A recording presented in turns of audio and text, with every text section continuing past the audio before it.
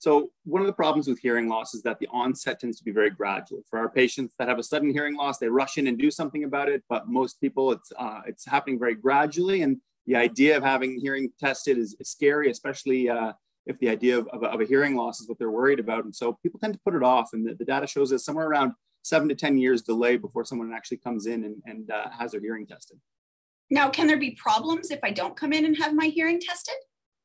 Absolutely. There's a few things that people don't realize. So because the hearing loss tends to affect only a certain area of their hearing, they develop coping mechanisms. And so we find out ways that we can get by.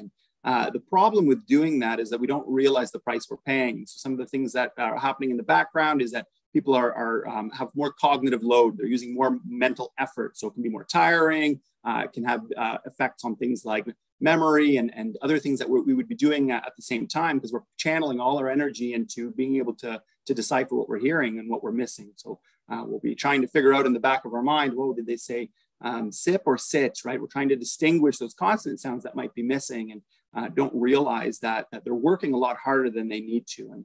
And what's really unfortunate is that there have been a lot of studies to show that there are issues with cognitive decline and things along those lines that can happen when we're dealing with an untreated hearing loss. So it's just one of the many reasons why we'd want to do something sooner rather than later. I imagine it would also be sort of like it would cause you to fold in on yourself if you didn't want to admit that you had a hearing problem. You know, you wouldn't ask folks to repeat themselves. Absolutely. So people find it embarrassing. They second guess themselves, can affect their confidence. And so it has impacts in a lot of domains. Our work domain, there's data to show that it can affect our earning potential, our social domain in terms of lost intimacy or confidence, those kinds of things. And these are some of the reasons why we believe it's linked with cognitive decline because of that social withdrawal.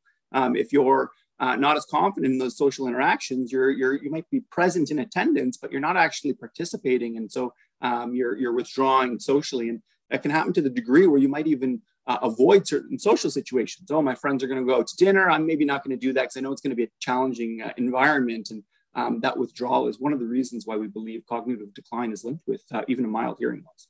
So if I had a hearing loss, I mean, I know like my dad has hearing aids and they're not like, I remember as a child, my grandfather had these huge hearing aids and now they're just, you know, you can barely see them. I forget he's wearing them. So it's not perhaps as embarrassing once you start the process. Is that true? Absolutely. I mean, we tell this to patients all the time. It's far more visible to have a hearing loss than it is to have a hearing aid.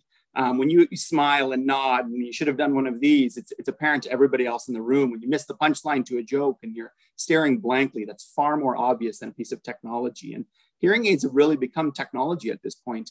A lot of technology is so discreet that you wouldn't notice. I've had numerous patients sort of eager to go home and the family is going to notice that they've finally taken this step towards better hearing. And they're waiting for everyone to notice and nobody notices because there's nothing to notice. It's very discreet.